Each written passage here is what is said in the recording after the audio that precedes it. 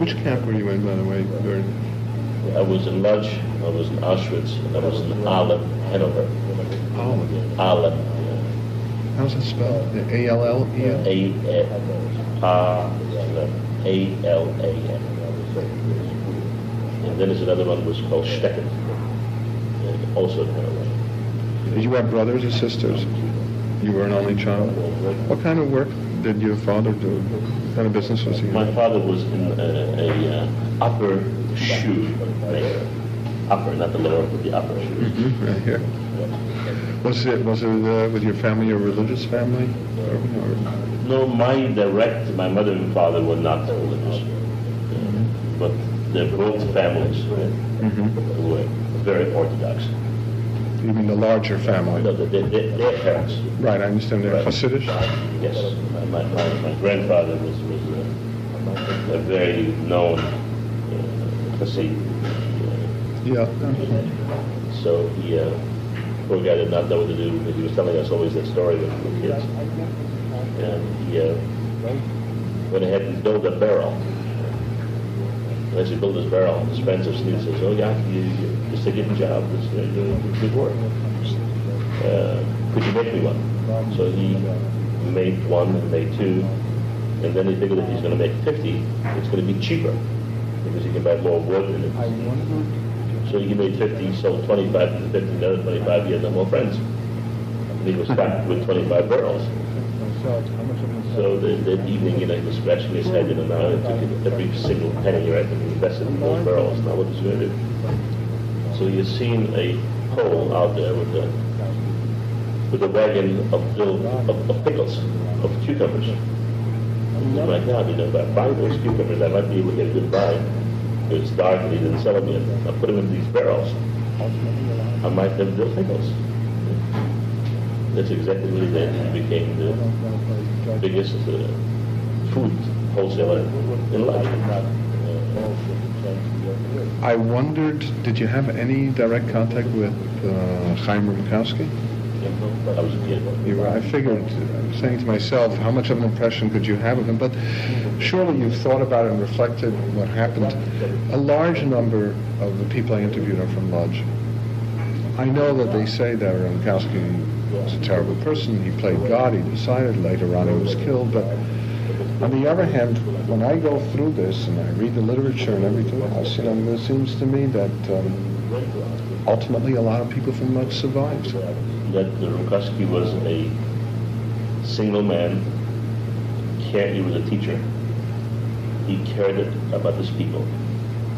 He knew that the people would get killed. And he was trying to come up with a way, how to exchange labor for food. And he did that. And then it was going along. He was told that he has to deliver so many thousands of people daily. And he figured that the longer he will delay it, right, the more of a chance we have to live. And he has accomplished that. There's no question that after a while he felt that he will be spared. He's the king, right? And he forgot himself that he's just a plain Jew. He paraded as a king. He had a job. Right. There are people which parade and people which know that they're in charge, but they still know they're equal like everybody else. He took it a little bit one step further. So when he went to Auschwitz, right, the way I was told, he was very disappointed that he was just a plain Jew. I believe. As simple as that. He didn't get any special treatment. That's right. And he was killed just like most of us did. Were you beaten during the war? A lot. In Auschwitz? A lot. Every time I went to they would say there's some additional soup. So every time I went down to get some more soup, right, I got hit over the head with a big wooden spoons. Why did I get hit? Because the guy which was serving the soup was a very nice German, right? And when the SS guy came in, right, he has to show how tough he is, right? So he seen the SS guy giving him boom over the head. When you were in Auschwitz, what part of the camp were you in? In Birkenau. In Birkenau. And how long did you stay there? 3-4 weeks.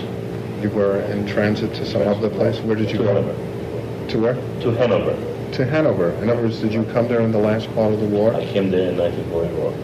Right as the war was ending, In August. and then you were taken on a march or something? No. Where? From Auschwitz? From Auschwitz. We came from the Lodge Ghetto. You were among the last group to be evacuated from the Lodge Ghetto. Yes. From the Lodge Ghetto to Auschwitz. And being there 24 weeks. And then we went, 10,000 of us went to Hanover, to a brand new camp. And we were there till April 10th of 1945. And the amount of people which were there, of the 10,000, there was 120 left. From the 10,000, were the others, were they killed immediately when they came to the camp? No. It was my dad was with me, and he got killed and died, or whatever you want to call it. He got a shot of gasoline into his arm because he could not work anymore, and that's the way a lot of people get killed. But at the same time, about the beginning of April, which was maybe the first days of April, there was an appel. I understand, a roll call. A roll call. And to ask the people which can walk, right, to go to, again, the left side, right, the one which cannot go to the right side. And I couldn't, and I just decided that that's it, and I gave up. So the people which went on the left side were marched out from the camp and got killed on the way. Those were the ones who could work. Could walk, yes. And we were in the camp, which we couldn't. And we were digging our own grave, which we did not realize. We were told to dig, we were digging all the time. And 2 days later, the American Army. The American Army. You must have been totally emaciated at that point. I really did not know You didn't even know. what was happening.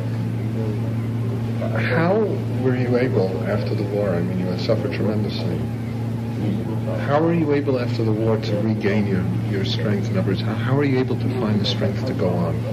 Well, maybe it was my youth.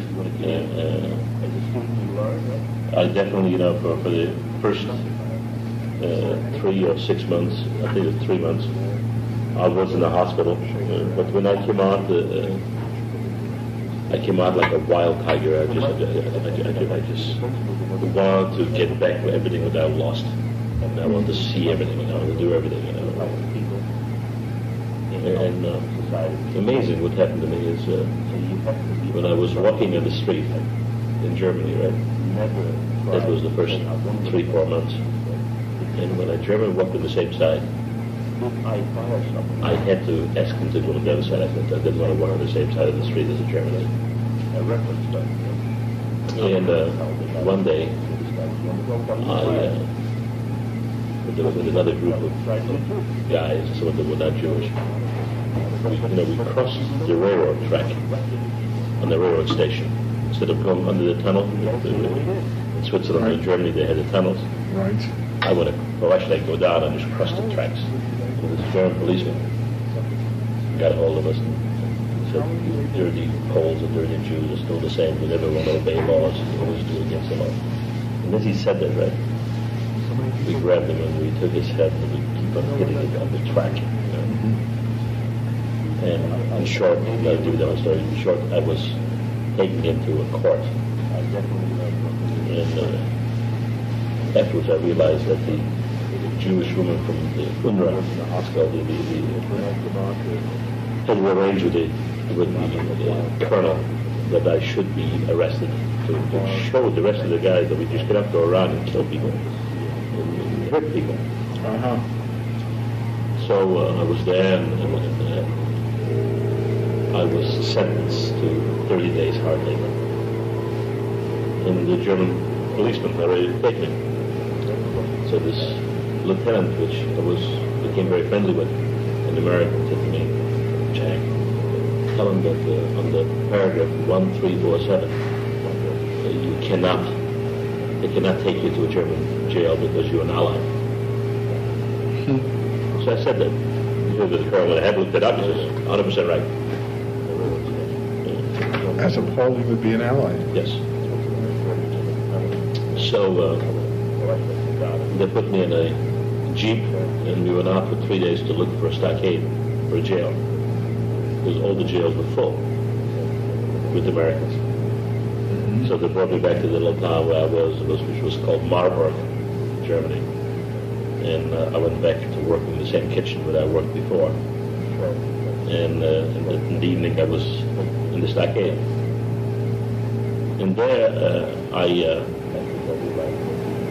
met a priest, because there was no rabbi. And he opened my mind up, that if you are going to be killing the same as they did to you, what's the difference between you and them? And the way he said it to me, it totally changed my outlook. So you mean that until then, you mean you had real feelings of revenge? Yes. And that really changed it. It's amazing how one sentence by a person, maybe it's because at certain points the mind is more receptive. Yes. It just changed my whole way of thinking. What would you say the Holocaust taught you about human nature? What did it teach you about people? I didn't hear the columnist in that. Helen and I are married now for 42 years. Nice. And I'll be 43. July 2nd, I'll be able to believe it's going to be 43. And we both have a different opinion about human nature. To me, I believe in the Eisenhower way. People are not guilty until they have done something wrong. Helen looks at, that certain people she does not forgive them. German is just a German, and the German is bad. And you're not, to a certain extent, with me, then it means that you're against me. I believe if somebody is against me, right, it's to prove, right, to him, right, that he's wrong. And I'm prepared to debate it. Would you feel that way about an older German who was involved in the war? Even an older German requires to talk to show how wrong he was. Not just take a pistol and kill him. We're not animals.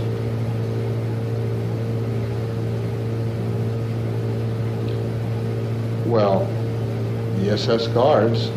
They were, but we are not. And you think you can change them? Not change. First of all, I don't want to go down to their level. See, it's very important to me not to go down to their level. What did it teach you about human nature from the other side, in other words, of seeing how your own fellow Jews behaved during the period, both in the ghetto and in the camps? Did you come away with any strong impressions about any particular things, about how people react under stress?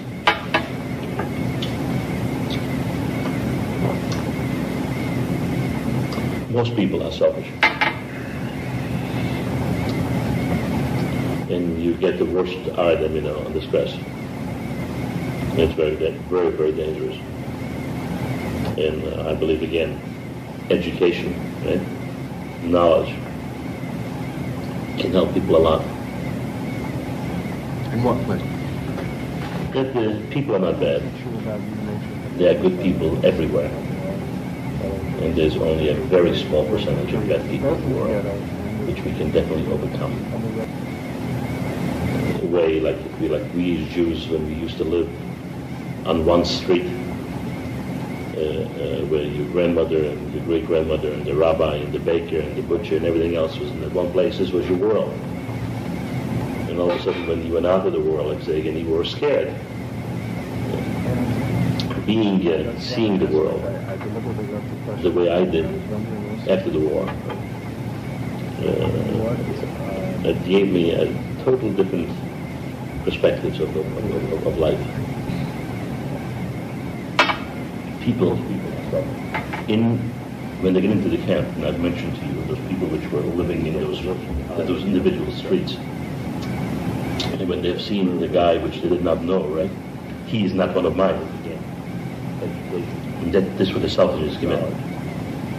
To take care of only mine, not realizing, right, if we don't help each other, the whole group, right?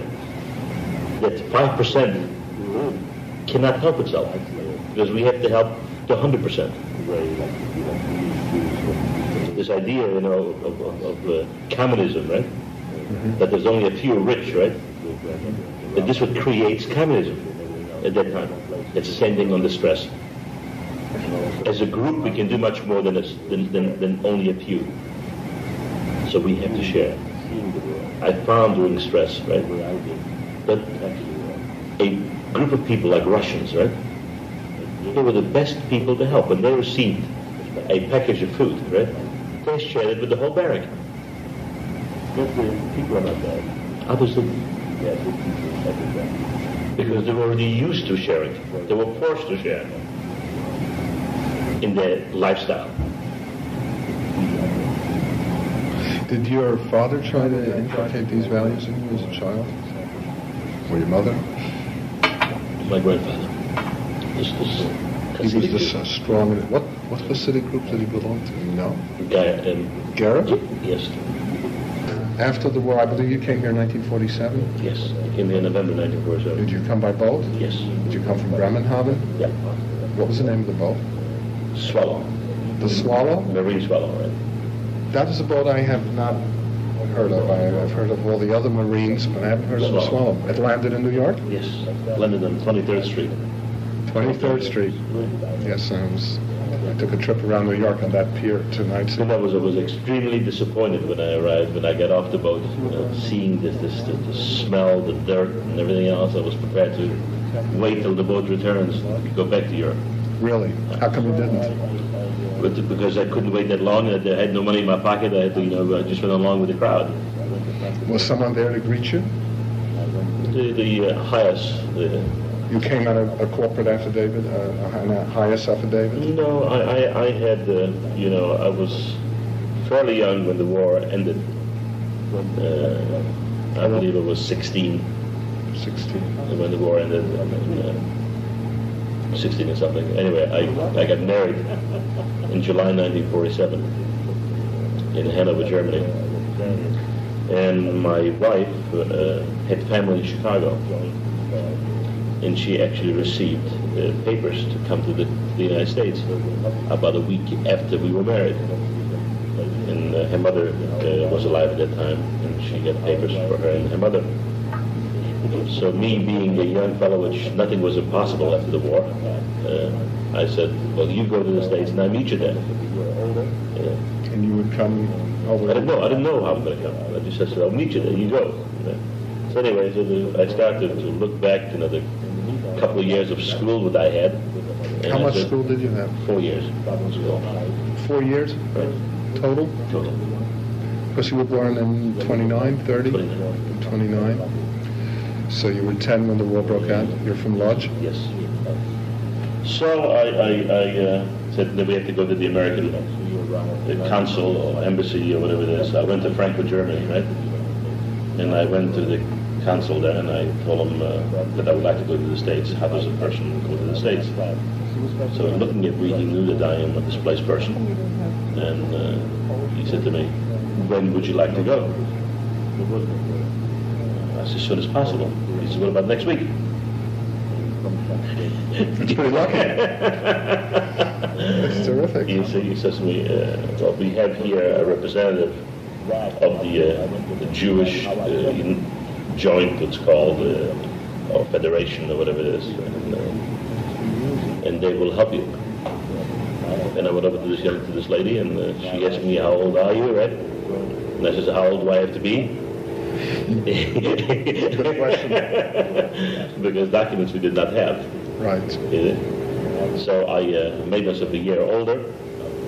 Yeah, and the following week I had tickets and everything else to go to Bremen and to leave.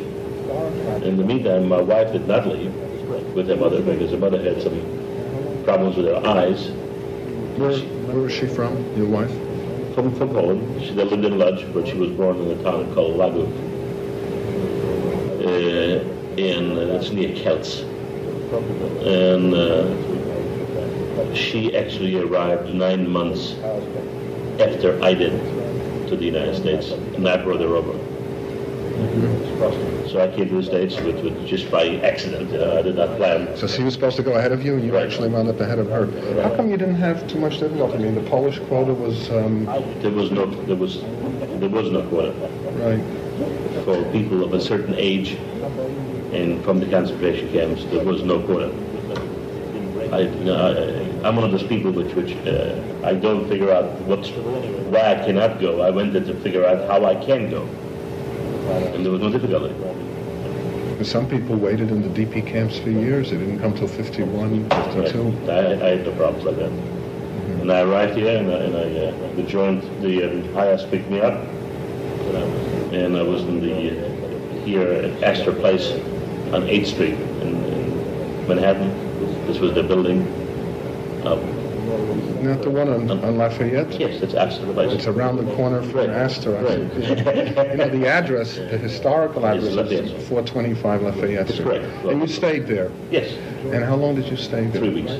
3 weeks. Right. You remember what it looked like? Yes. A dormitory-like rooms? You were on the 4th floor? On the 3rd floor, whatever it is. Yeah, I remember very well. I remember also that when I walked out from the building, that's the reason why I always remember Astor Place, right? Because there's about 8 different ways cars come through there, right? That's right. And I got hit by a car, right? Because when I was crossing, and I got hit by a car, and when I opened my eyes up, right? And I've seen all the people standing around me, I ran away because I figured I'm going to be arrested that I hit a car. That I hit the car. I understand. That's amazing. How badly were you hurt? I mean, it's just a scrape, but I mean... There was nothing, I didn't break anything, but there wasn't pain. I was in bed for about a week. So, but anyway, then I looked back and I found out who came before me, and I found some friends on 10th Street in Avenue C. And I lived with my friends. And when I got up in the morning, right, and I went to the street and I smelled the herring and the pickles in the street, you know, and everything else, I said, "This is America?" You're on the Lower East Side. Right. I says, "This is America, but I go back to Poland." And I made up my mind, and I joined the U.S. Army. Joined the U.S. Army? Right after you got here? Yeah. 3 months after I got here. There was no problem with not being a citizen or anything. It wasn't the Korean War. It was 47. It was 48. 48. Right. It was January 48. And they took you. I filled out my papers. Even had very little schooling. I could still write a little bit, and no problems at all. Excuse me, most survivors that came here, either they were exhausted, or they had family, or they were looking for a job. To join the Army is quite a decision right after you come here. What motivated it? Well, my decision was, first, I looked at New York, and I did not believe that this is the United States. Number two, I did have a certain feeling that I have to return something, a part of my life, to the United States, as they have liberated me. And number three, I wanted to learn what this United States is all about, and not to be only in New York, but meet people from all over the United States. And I felt the Army will give me that. And fourth, by accident, I might be able to go back to Europe and bring my wife over and live with my wife. As a soldier? As a soldier, yeah. So those are the 4 different things why I joined the Army. Your English was, I suppose, okay by then? Or passable? Passable, maybe. And I joined the Army, and I was sent to Fort Dix, New Jersey. And I took basic training there for 16 weeks. And after I was finished with training, I got orders to go to Alaska. From Auschwitz to Alaska? Easy. It's amazing. Which I was really not very happy to go to Alaska, because my wife was still in Europe. So this is the part which is interesting always to me. It's fascinating. I decided to find a way how not to go to Alaska. And I asked some people in the American Red Cross on the camp site. And surprised enough, that particular individual was a fellow like yourself. His parents were from Poland, and he was born in the United States. And he says, Jack, maybe I can help you. I have some friends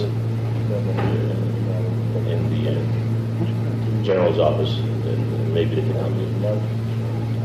And I took his advice, and I wound up meeting a fellow by the name of General Smith, Bedell Smith. Ever heard that name? Yes, I have. I think it's W. Bedell Smith. And he was the commanding general of the First Army on Governor's Island there in New York. And when I came, he had my file, and he himself was a liberator of camps. So he said, where would you like to go? He was very sympathetic. Right. And I told him about my wife, and he said, okay, let's cut orders and send you to Europe. And they sent me from Fort Dix to a place called Camp Kilmer, which is New Brunswick, New Jersey. And I went there, and as I'm ready to be shipped out, my dear wife sent me a telegram that she's on a boat coming to the States. So she knew you were going there, and she was coming here. Right, and I was going to wait for me. I figured that we might have with me, be able to have a good time, and I'm in the army and everything. There's no way am I staying here one day. With you or without you, I'm coming. So I went back to the same general. With no problems, he changed orders again. And they gave me a job in Governor's Island. And Helen, when I was living outside of the army camp, I was living in Manhattan. I was living on 2nd Street. First, I wish I could be with her. The army was dead understanding. That's terrific. So, your impression of America was not that great, but your impression of the army was so... When I left the East Side, right, I found that America is not New York. And what did you do afterwards? How long did you stay in the army? Well, I was in the army altogether 3 years and 7 months. But the 3 years and 7 months was 2 terms, because when I was in the army, when I was living here in Manhattan, I started to repair typewriters for the army, and I was sent to a school how to be able to repair office equipment, and that's the reason why I wound up in Manhattan. When I came out from the army in 1950, I went into business. And I borrowed money from every Tom, Dick, and Harry I could, and to open up a office equipment business. Well, 6 months later, I got a letter from our leader, Eisenhower, to return to the army because of the Korean War. See, and I couldn't sell my business. I had to close it, and I owed all this money. Well, this was another education for America. Wow. That's something. So what did you do? Nothing. You just went. What could you do? But I did not go to Korea. And I still stayed in New York. I still did the same jobs I did before. The same general was helpful to you? No, there was no more general. But you already were doing this for a while. As far as the office equipment is concerned. Anyway, I continued doing the same thing. And in 1952 or something, I was then discharged from the army, totally. And I went back to the same business. And that's the way I started my office equipment business. And the business, it grew, it continued to grow? Or? Yeah, what I did, again, I started up with repairing typewriters, selling typewriters. I got a GI Bill. I got a GI loan for the price of $25,000. Right. And I moved from the Bronx to a place called Toronto, Canada. Mm-hmm. Where were you living in the Bronx? No, I didn't live in the Bronx. I lived in 107 East 2nd Street. I see. You worked. The place was in the Bronx. The store was on Fordham Boulevard. Do you know the Bronx? Fordham Road. Near Grand Concourse, maybe, or east? No, it was right across from the university, next to the White Castle. Yes, I know where that is. It's down the hill. There's no more White Castle now. I know, but I remember when there was. There's Fordham University's there. Right across the street.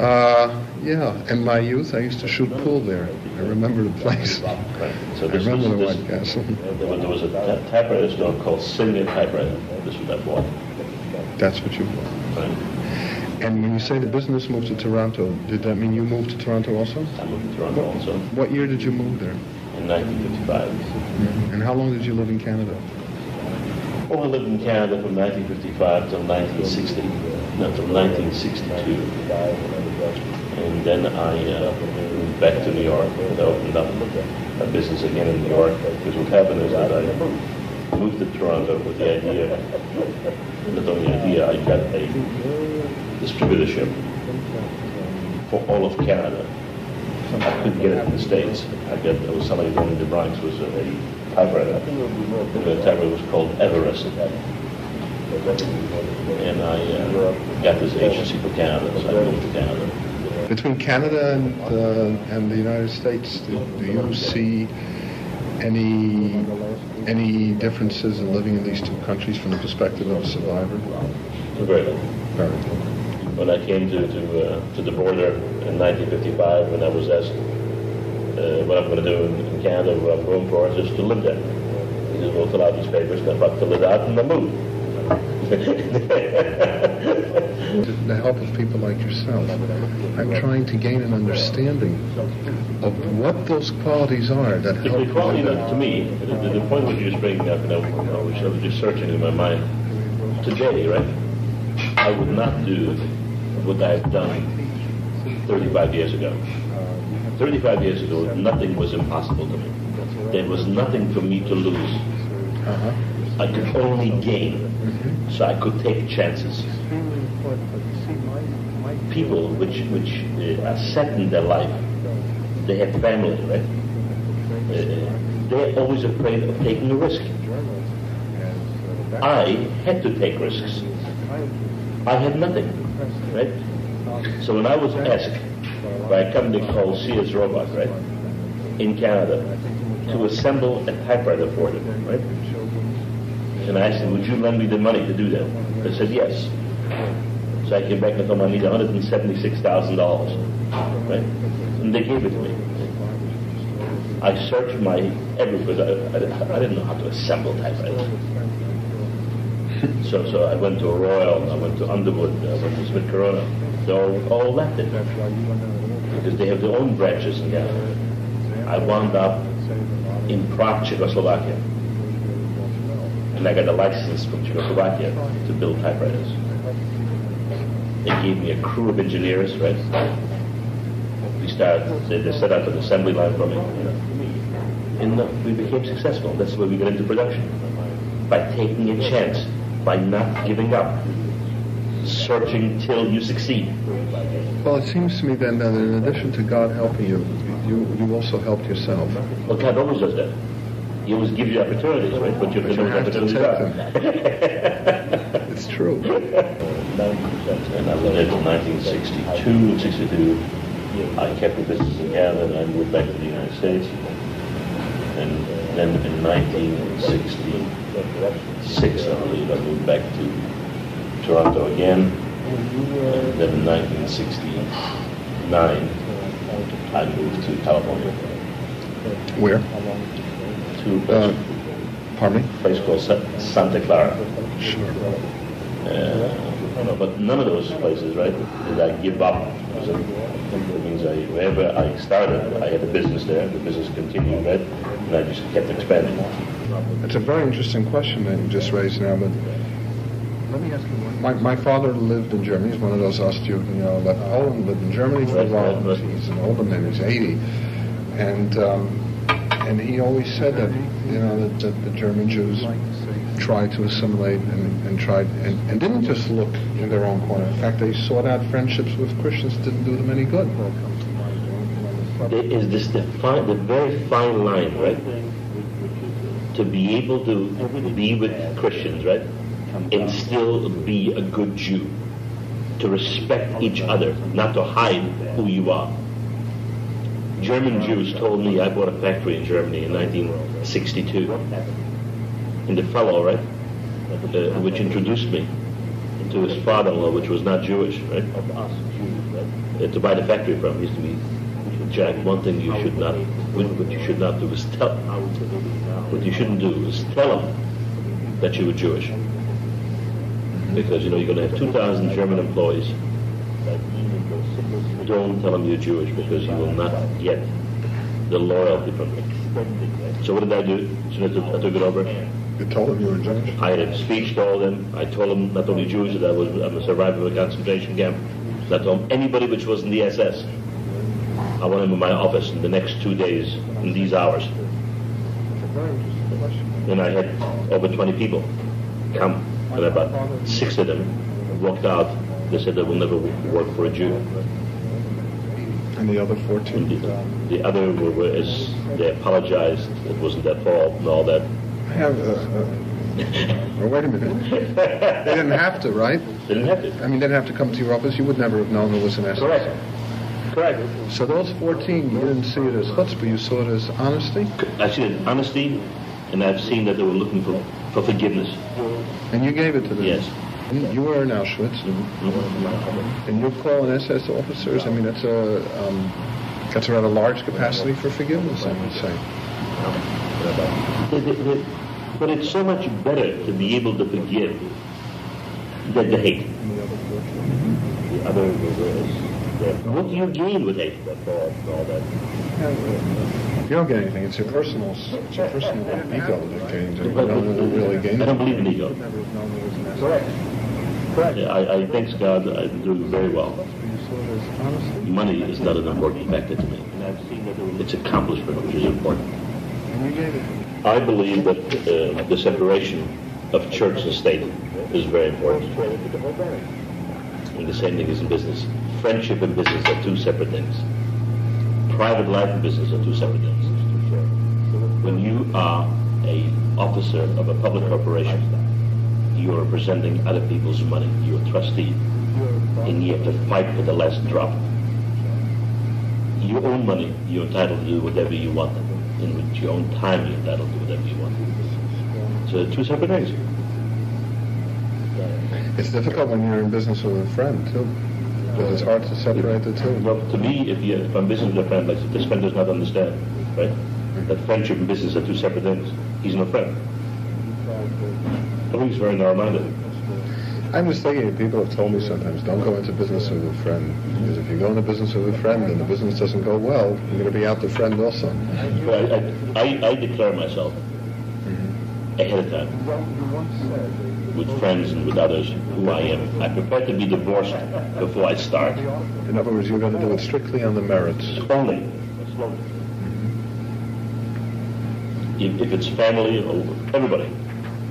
Now, you demand a lot of people in work, but you pay them well for it. Yes. In other words, if they do their job, you do demand. You want them to be on duty, you want them to be there, you want them to do what they're supposed to do. I tell people, when you come into work for me, right, and you're going to work on a reasonable salary, right, I'm there to help you, teach you, whatever it is.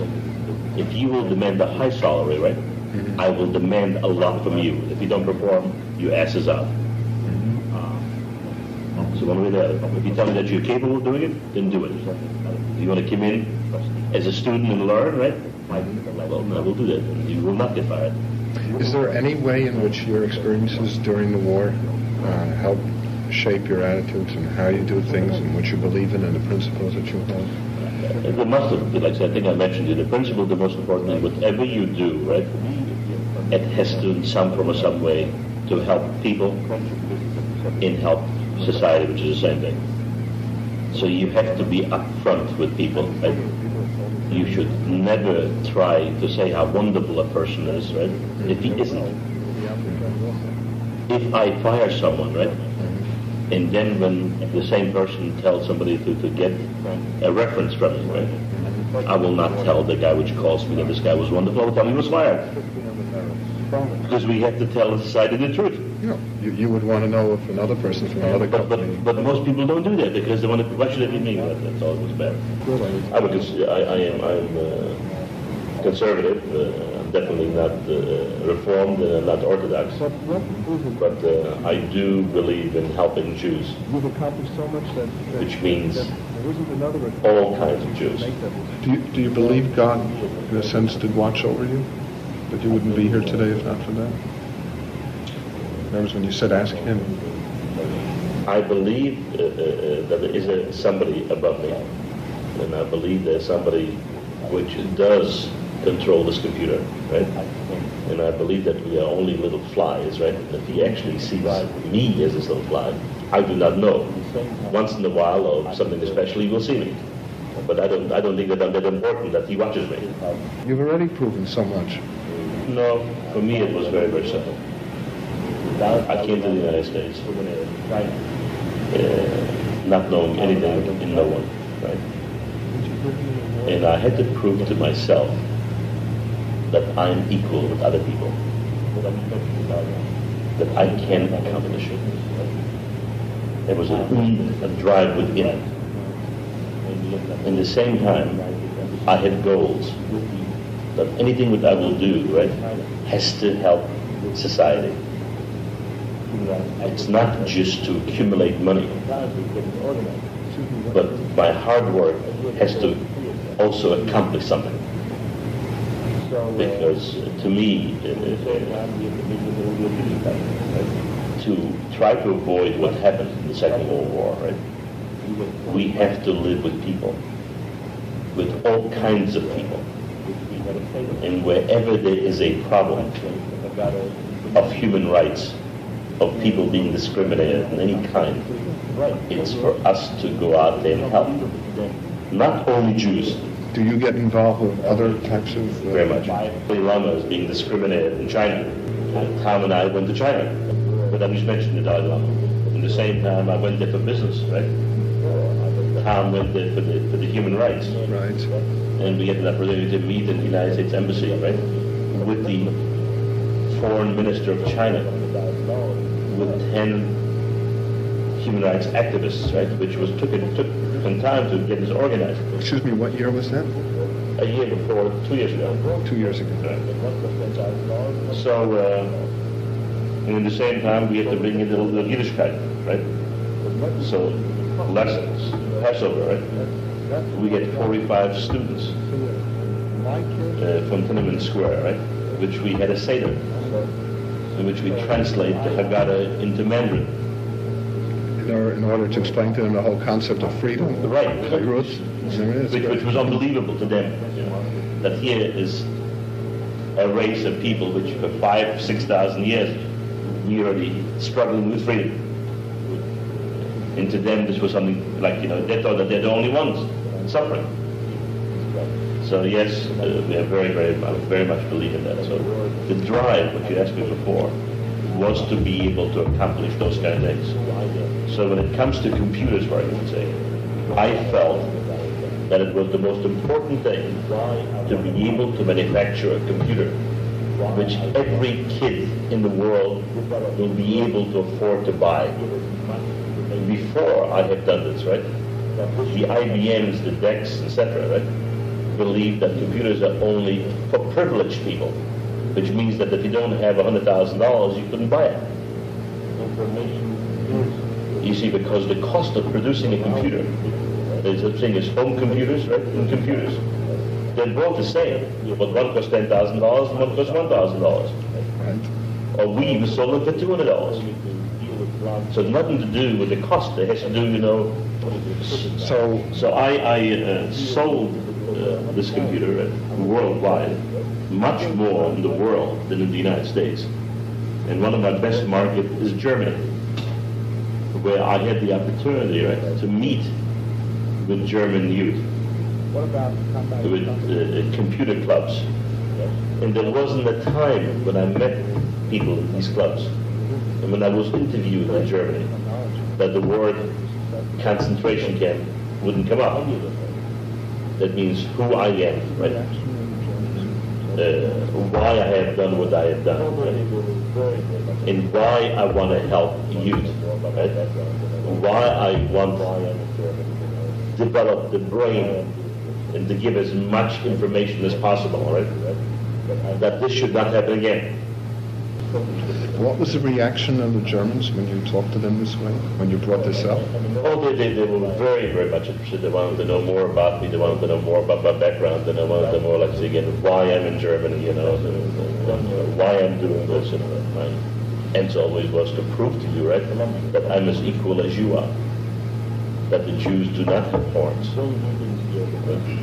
Information is good.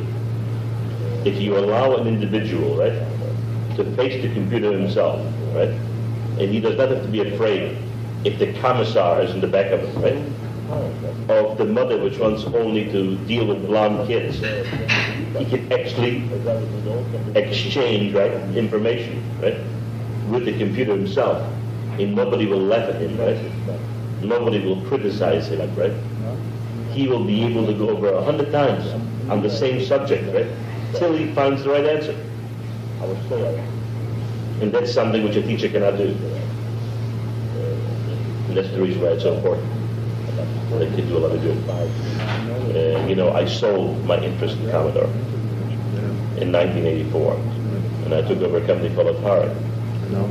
In the same time, right, in the same place in Germany, right, I'm as successful there again with the new company as I was with the old company because the people follow me. Not as much in the United States, none. But in places like Germany. None in the United States? None yet. None. I mean, in the United States, we do not sell very much. Our sales, we do about $500 million in sales. From the $500 million, about 425 million is overseas. In Europe? Yes. Well, we sell some. Asia too? Some. Do you plan to be selling more in the United States? I plan, but it's not easy. Because in the United States, the people, the thinking of an American is totally different than a European. How's it different on this matter? Well, an American does not buy a computer because he tested all the computers. He buys a computer because Professor Shlomo Rosenberg, which is a specialist from Columbia, says that this company is a good machine. I don't know if you never told me if you took the ODE. We don't do things here because we test ourselves. You don't do it empirically here. We just follow the crowd. But then again, I know that you put in, I read in an interview that you gave, I don't remember if it was Business Week or The Economist or whichever journal it was, that you said that you planned maybe to have a $10 million advertising campaign in America, because that's the way Americans think. Oh, we do. But it's still, we do advertise in Europe too, but not on the same basis. What I'm saying to you here, it's very tough. Of course, I understand that, but you've done because of those kind of way of thinking. But you've done wonders. You took Atari public in a few years. As you can see, I'm never satisfied. I can do much better. That's what I want to know. What keeps you going? No. You've already done so much. I really have now slowed down tremendously as far as business is concerned. In what sense? I have 3 sons, which work in the company. I'm the chairman of the company. My oldest son is the chief executive officer. That's Sam? President, right? And really, he runs the business. Mm-hmm. I am not involved from day to day in the business. I'm there like a database, which they call me in wherever I am, Now I'll take my question the other way, since you're only 60, right? 60? 62. I don't know if you'd never told me if you took the ODE and gave it back when you came here. Uh-huh. What did you do? Did you stay at that age? Yes. I'm going to get Social Security earlier. Mm-hmm. Why not? Of Tom an exception, or no? I for the first 25 years of business, right, I had very little relation with friends. I was so busy building, right, that I was never home. This taught me, right, that Jews from Hungary or from Germany or from Argentina, right, we are all the same. We're all the same. And non-Jews are some wonderful people. So we have created a friendship, right, all over the world with, people, which we don't go by. They came from Lodz, they came from Krakow, or they came from Buenos Aires. Can you tell me just a little bit about your children? You have 3 sons. Sam is the oldest. Yeah. My 3 sons are married. Yes.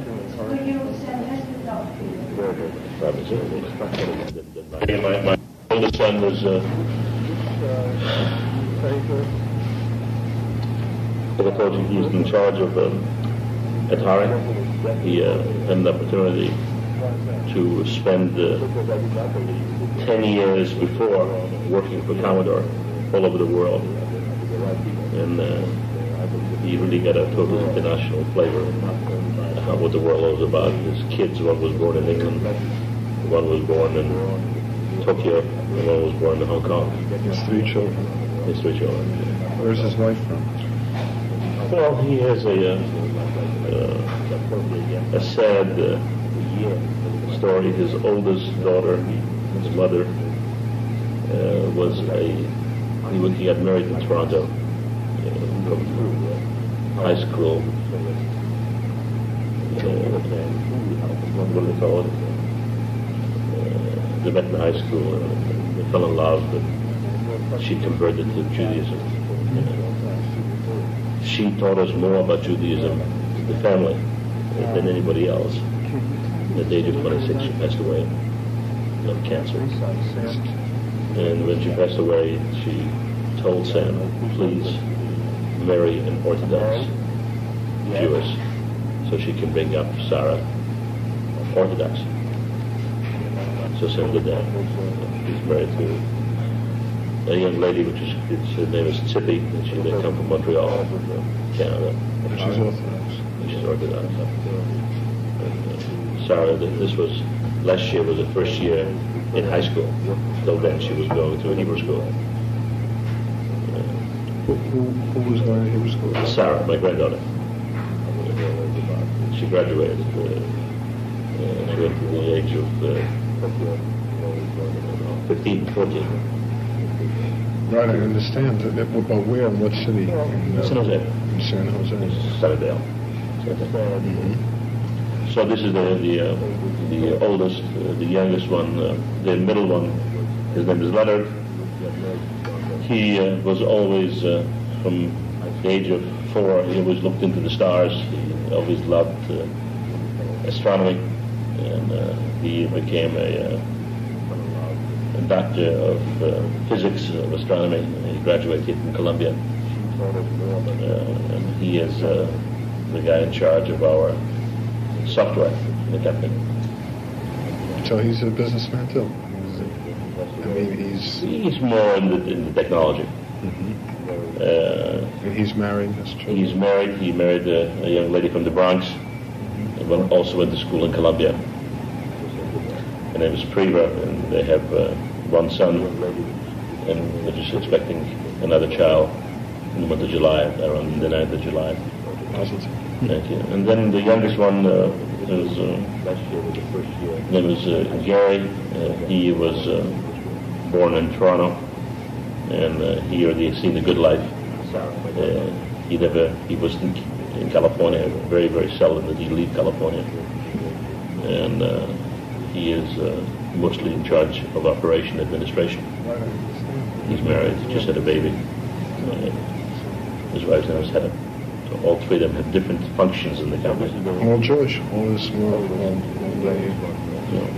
the paper that all of the Chinese are doing wonderful, they work very hard, the immigrants. The truth is that it's usually the 2nd generation that does better. That survivors should be doing almost as well as American Jews. It's a tremendous achievement. Well, I disagree with you. You go back historically. I believe that the first generation today is doing better, right, than the 2nd. Which first generation? I mean, of other groups? Or of immigrants. That means the people the immigrants which come, right? They come now, right, after the Second World War, with different values. You know, the Americans are in general lazy people. When the immigrant comes here, right, this is paradise because there's so many openings to be able to make money. But for some reason, when you come out from Columbia, you don't see the same things because you're only looking, in New Square. That's right. That's true. And that immigrant sees a lot. So if he is willing to work, right, there's no limit how much money he can make. Because he can be, selling fruit, or he can be a tailor, and he can do 6 jobs in the same day. So all the way they're doing well is because they work their ass off. Well, my feeling is that if they're doing as well as American Jews, they're really doing better. Because it means that they came here from another country with nothing. For them to have to do it, to function at the same level as a person who's been here for 3 generations means that they're doing better. They're doing better because they work harder. That's right. That means that we have to just look. There's no such thing as that's the way it's done. You always have to find a room for something new, for something where you fit. And you have to make that mold, right, what you believe in. Not just to follow somebody else's mold. That's the only way we can grow in this world. And lately, in the United States, we believe in molds. This is it. It seems to me that's something you're born with. It seems to me that that's something I mean, I don't know, you develop it if you have it, but you have to have the basic material to develop it. Maybe. I believe that necessity is the mother of invention.